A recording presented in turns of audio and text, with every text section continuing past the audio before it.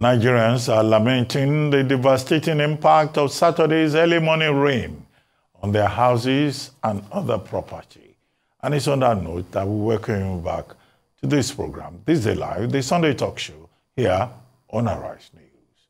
Flooding was caused by the heavy rainfall, which submerged many houses in the affected areas. Okobaba, Inagege, Egbede, Ikotun, Ajegunle, and Ojo of Lagos, Nigeria's commercial capital, were among the worst hit areas as the floods swept through streets and houses.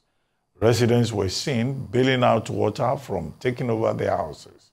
The flood water covered many houses in Ijanike, Alaba, International Market Area, Ajangbadi, and Itigbi, all in the Ojo local council area.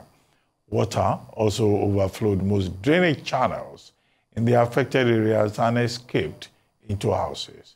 In some neighborhoods, it destroyed fences and gates. The territorial coordinator of the National Emergency Management Agency, Farinloye, appealed to residents to take utmost precautions as NEMA and other emergency agencies were assessing some flashpoints and holding discussions with the affected communities with a view to providing immediate solutions to the situations.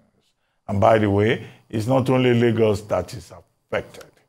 Reports of flooding have been reported in low-lying states on the River Benue and River Niger as far away as Anambra State. People are dealing with flood. And of course, we also have reports that there have been global warming issues in Libya, where over 30,000 persons have died as a result of flooding. And also fire incidents in the entire central and eastern Mediterranean region, and also in Europe, in Egypt, and also in Hawaii. So what exactly are we dealing with? Global warming, climate change? Are we ready? Are we prepared? Have we learned any lessons? I'm now being joined by Farinloye, who is coordinator Southwest Zonal Zone of the National Emergency Management Agency, for an overview of all those stories emanating from natural disasters. Thank you very much, Mr. Farinloye, for joining us.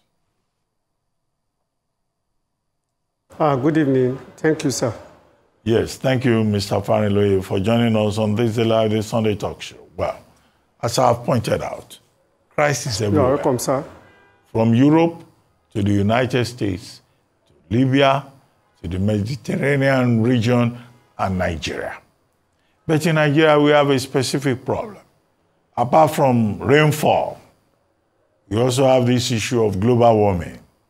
We also have this issue of release of water from Lagdo Dam, for which Nigeria seems not to be prepared. And this weekend, we have had issues of floods in parts of Lagos. Mr. Farinloye, why is the National Emergency Management Agency asleep? Because I think that's the problem, to start with. Well, thank you, sir. The National Emergency Management Agency, or the nation in general, is never asleep for what is happening now.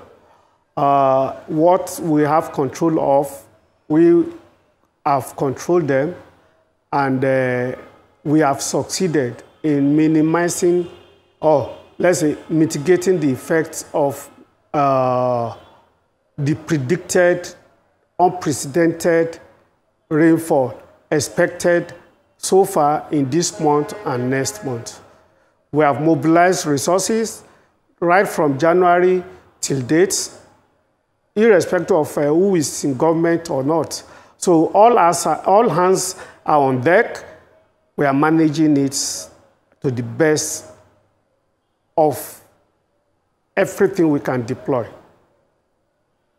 Mr. Farinloye, you have mentioned rainfall, but we were also told that Lagdo Dam, you know, the authorities in Cameroon were going to release water. Our own dam in Fufore local government in Adamawa State. We have not done anything about it. Every year, we get this scaremongering. Oh, the Cameroonians are going to release water. And then we get this scaremongering. The water level as a result of rainfall, every rainfall is going to go up. So my question, which you have not answered, is how prepared are we? And how have we addressed this situation? People have been taken away, properties we are fully prepared and we are addressing it as it. Well, we are prepared, fully prepared, more than 100% prepared. Any emergency management agency will always work for worst scenario. You witnessed what happened yesterday from 2 a.m. to close to 1 p.m. Almost 11 hours rainfall, heavy downpour. And what we had yesterday was just, although it's a pathetic situation, losing one life is very, very pathetic. And we lost him because he refused to heed to instruction. So if we have prepared, one step we have done, the political will. We understood some governors' elections, new legislation.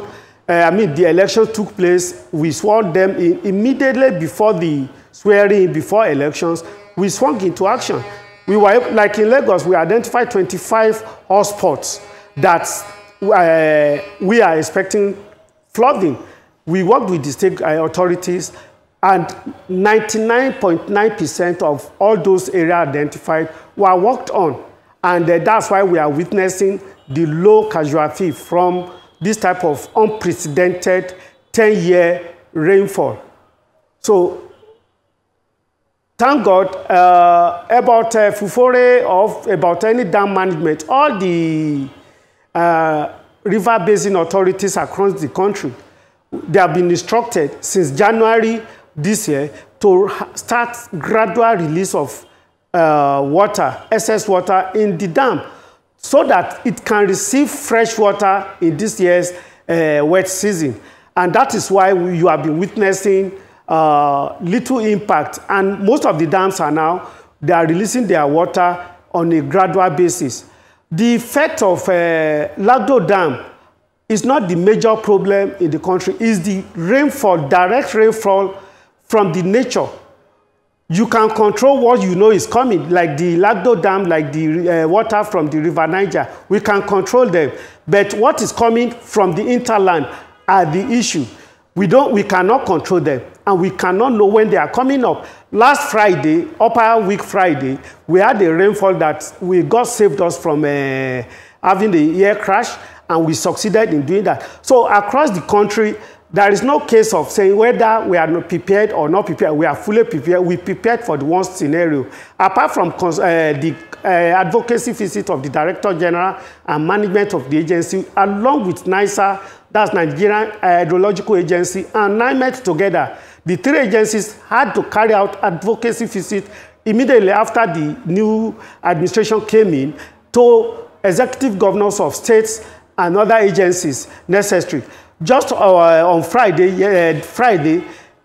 continuous training of stakeholders took place along with the United Nations Office for the Coordination of Humanitarian Affairs. We sponsored them this Monday again. Another set of training will take place to be able to manage the dynamism that is unfolding across the country, across the world, so to say. So whatever we have done so far is to the best global standard that we have done. Okay, Mr. Farinloye, I get your point. You say it's not about Lagdo Dam, it's about every rainfall. You are a Yoruba man. Have you people in NEMA, both at the federal level and also at the state level, consider the possibility of engaging the services of rain catchers, or rainmakers, as they are otherwise known, so that every year you won't come on television and tell us the same stories, about, oh, it's heavy rainfall, rain is falling from the heavens and all that. I mean, won't you people begin to consider the services of rainmakers where, professionals like yourself have failed? to address the problem? Well, to Africans, they may think there is somebody who can hold the rain. Nobody can hold the nature. Nobody has control over the nature. Nobody can control that.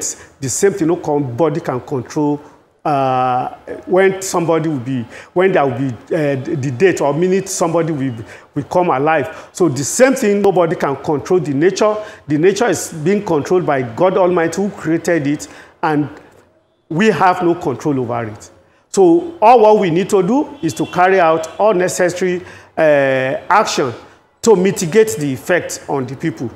Reduce the loss of life, manage properties so that the effect will not be so, will not disrupt normal life of the people for a long time. Like what happened yesterday in Lagos, after 1 or 2 hours after the rainfall, the whole place dried up. Where the running water was disturbed houses.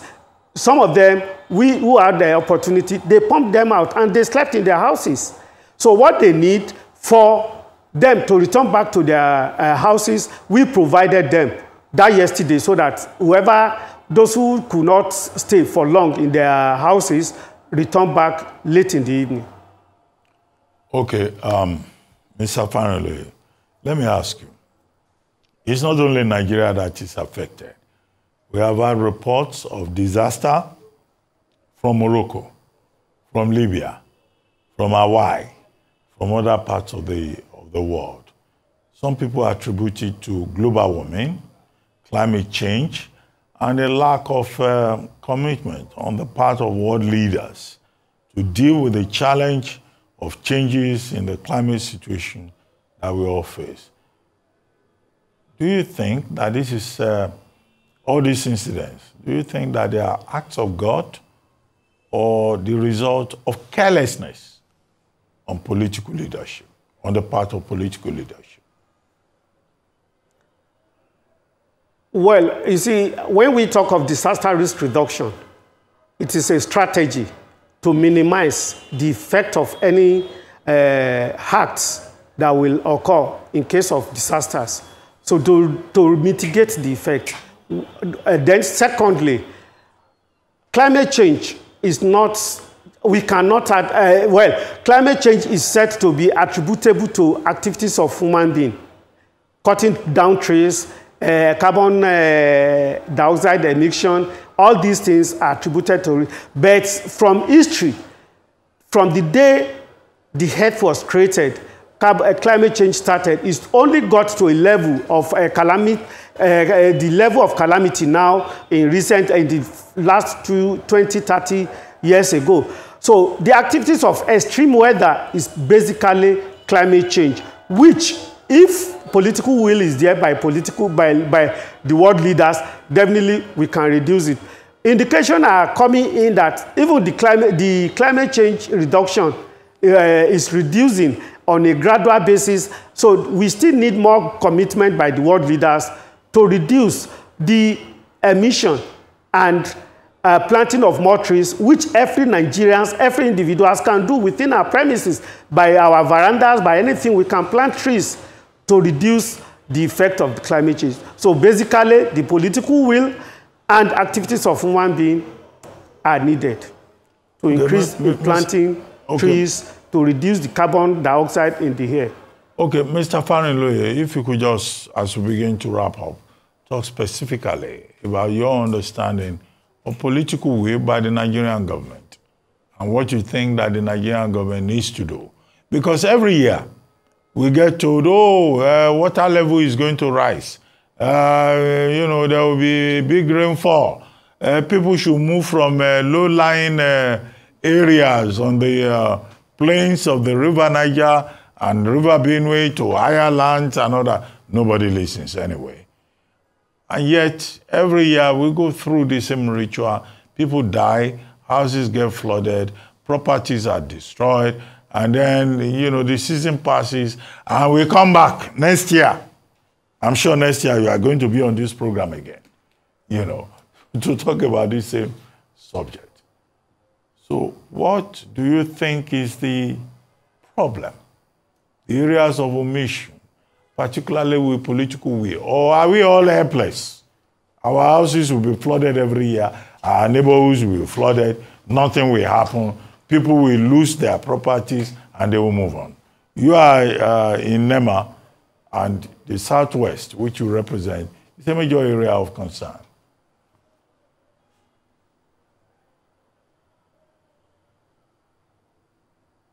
Mr. Farinloye, are you there? Political will.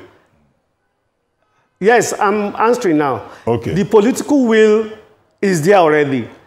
If you look at the unprecedented rainfall in the last, this Saturday and upper Friday, something that happened in the midnight while people are asleep, you can imagine the number of lives that would have been lost if states, local government, and federal government are not working to mitigate the effects. The enlightenment program is there. The awareness creation is there.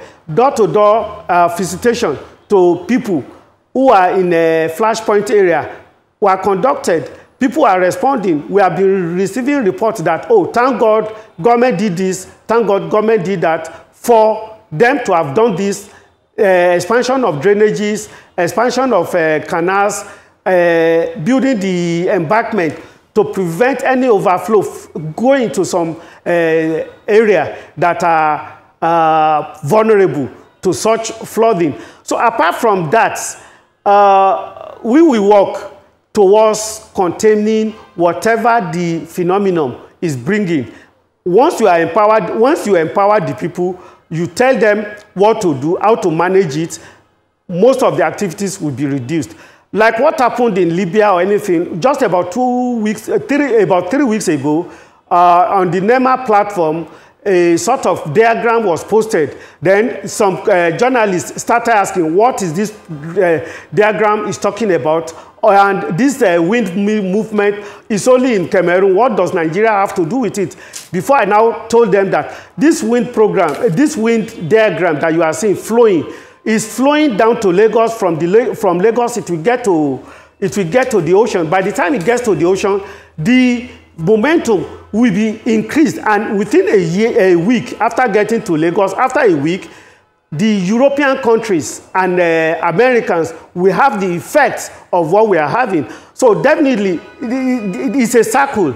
So whatever we are doing, because we have had the early warning system effective, we were able to prepare for it. What we cannot control is just what will come down. So when you are talking of every year event, yes, every year event, if we cannot control it, what is coming down from the heaven, there is no way we will know what is definitely happening. So we will only work towards the worst scenario as we have been working to save life and property. Okay, Mr. Farinloye, we've talked about what you call what is coming down from heaven. We've talked about climate change, global warming, and all of that. How about man-made issues? Because at the heart of this matter, we have had people saying, look, there are physical planning issues, people building on drainages, and the people who build on drainages are essentially, majorly, significantly, persons who are privileged. And so they block the drainages, and then there's also, an attempt to address man-made issues about clearing of drainages, clogged drainages and all of that. So many big men in Nigeria. So is that an issue for you as a subject area expert who is involved in disaster management? It's an issue. Yes, it's an issue. Like in Lagos, when we observe gaps, we met the Ministry of Environment. We met other agencies like the physical planning. We told them this problem is here. Where they need to work, they worked there. Like in Okoba, last year we lost about 4 lives in Okoba as is. And really, we lost some life at Alimosho, Okeshagun. We lost 3 siblings of the same parent. 3 siblings. So this year, It was one of the targets points that we addressed. And Ministry of Environment had to expand and carried out a lot of reconstruction work between February, when we allotted them, to the time the rain started falling. Apart from the, only yesterday, after yesterday's incident, we observed some areas that physical planning had to come into. So after the rainy season this year, we will definitely look at review all the activities of various agencies and find a solution to the gaps identified. However, one major gap that is always continuing to rear its heads is the activities of local governments. The local government needs to come on board. When the state, federal are fully engaged and doing their work, the local government's authorities seems to be sleeping. Like in some of the metropolitan cities, I mean the urban cities, some drainages are blocked. They are converted to motor parking space, some for agricultural purposes. The local government have authority to prosecute and fine such or close the building entirely. This is not forthcoming. After last Friday rainfall, this issue was raised. Some local government some local government and some private business organizations started clearing the frontage of their houses. So this is another issue. And when we observed this, the Director General of NEMA had to meet some state governors in advocacy visit, discuss with them on how to get the local government's authority to do their own part of the challenge. So okay, we are working towards getting an effective system. Okay, Mr. Farinloye, as we begin to wrap up, Lagos State is not the only place where we have issues. We have issues across Nigeria. It's a national problem. But the question flowing from what you have just said now is this, which is, what is the level of synergy, collaboration, cooperation from the federal level to the state level to the local government level? All of you are just working in silos without any direction, creating problems for ordinary people, you know, who are expecting that government should serve their interests year on year.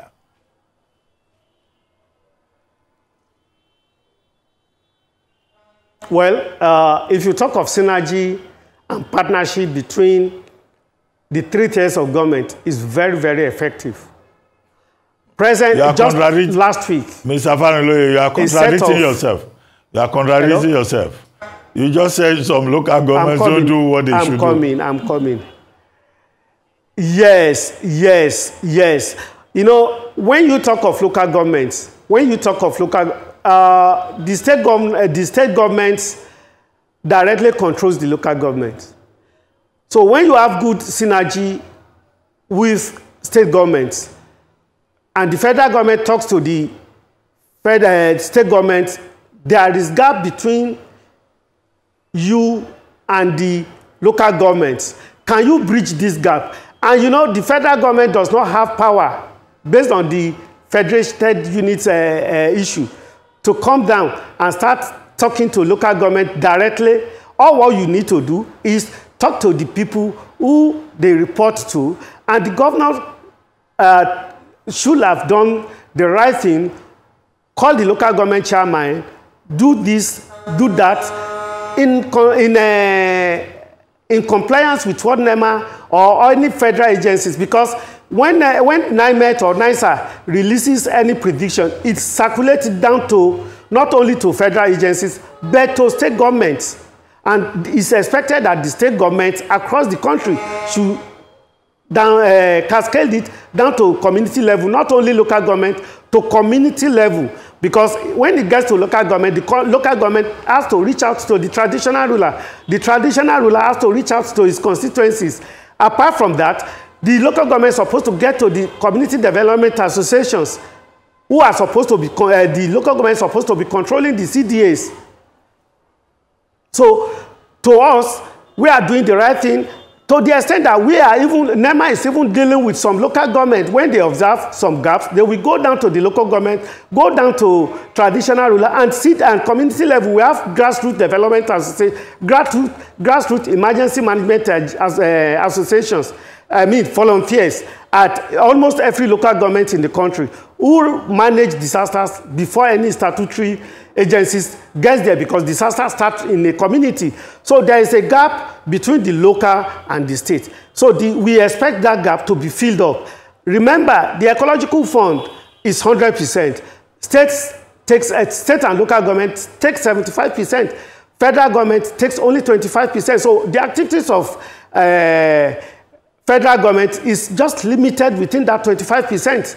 So if you should judge, there should be more commitment by the local government, doing the right thing, their statutory role. When a building is constructed, the local governments are directly impacted.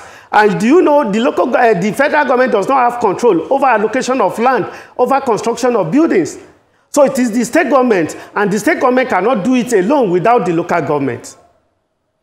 Okay, Mr. Farinloye, I would like Presently now, just like I told... Please go ahead. Hello? Please go ahead. Hello, please go ahead, Mr. Farinloye. No, I said what we expect is the local government should be able to coordinate the grassroots. There have been an instance where a traditional ruler was not able to meet a local government. He went there 5 times, a local government chairman, he went there 5 times to complain about a particular construction that the community thought they felt it would disrupt the free flow of water. But unfortunately, the traditional ruler could not access the local government chairman until when we now got there. When we got there, the traditional ruler had to voice out that, oh, I've tried to reach you, but unfortunately we could not. After 5 attempts, it was then the chairman of the local government told the traditional ruler, come and see me so time, I will pave way for you to see me. So there should be, the gap, if there is a gap from the grassroots, and disaster risk reduction strategy is bottom-up policy. So if you don't start the effective disaster management from the grassroots, then definitely the local government structure, if the state, federal does their part, the local government must do their own part to have full structure that can serve the people. However, the people themselves, they are not even helping the matters, because in front of their houses, if you block drainage so that dirt from another area will not pass through your place, by the time the dirt gets to where you block, it will stop. Then definitely the water will not be able to pass through the drainage. Rather, it will overflow onto the road. So the community, the residents are not helping matters in many areas. Go to some DRA, go to Aja, and so many other places. If you go to Abeokuta, the same thing. You go to Ibadan, you see the same scenario playing out. So if local government had done the right thing, all this blockage of drainages in neighborhood wouldn't have happened. Mr. Farinloye, thank you very much for joining us on this Day Live, this Sunday talk show. I get your point. It's the UN, through Antonio Guterres, the Secretary General of the United Nations, that talks about disaster risk reduction. And for that to work, you must have synergy at all levels of government. But what you have just confirmed now is that the Nigerian people are on their own. Although you ended on the note saying the Nigerian people themselves are guilty. You know, they don't respect the rules, they don't observe basic environmental guidelines. So no synergy between the federal government and the state and the local government, which means we are on our own. We will expect more flooding, more properties will be destroyed, and next year we will be back on the same story. And I'll be glad to invite you again next year to come onto this program and say we are still where we are. Thank you very much, Mr. Ibrahim. Well, I don't think you are saying the right thing. Okay. The right thing is, how can you enhance participation of the people by the local government? If the states have done their, you know, each the statutory, the primary drainage system are the responsibility of the local government, and federal government does not have total control over what happens at the local government level.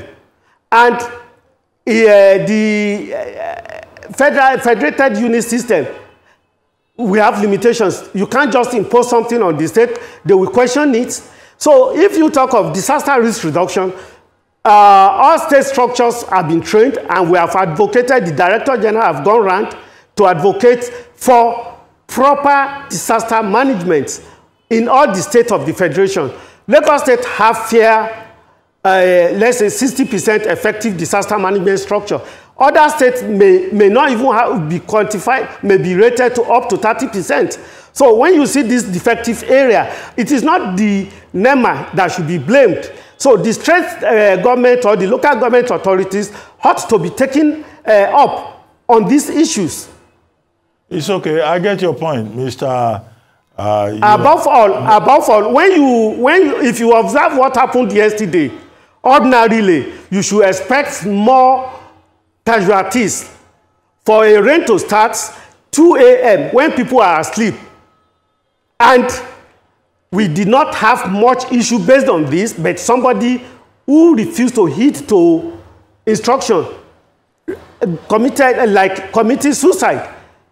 I get your point. You understand? At least credit must be given. Credit must be given for our proactive measures and mitigative activities that have been put in place by the states and local governments, so to say, and federal government. I get your point. Invariably in Nigeria, the people get blamed for being victims. The people get blamed for being shortchanged.